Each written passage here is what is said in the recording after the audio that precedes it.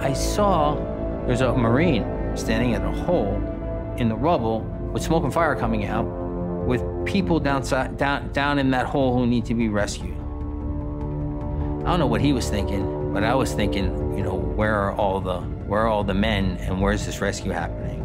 You know, and he's looking at me like, hooray, the rescuers have arrived. He introduced himself to me, that he was a paramedic, and I knew that that's exactly what we needed in that hole.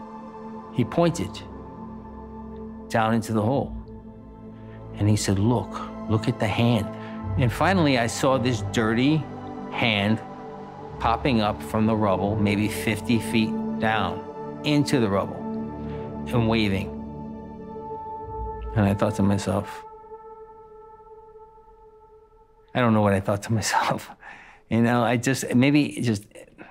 you know, my training of, you know, I guess every reason I ever became a paramedic kicked in.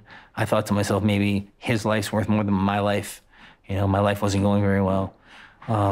So I started to crawl down into this hole, this fiery, smoky, 50-foot hole into the rubble.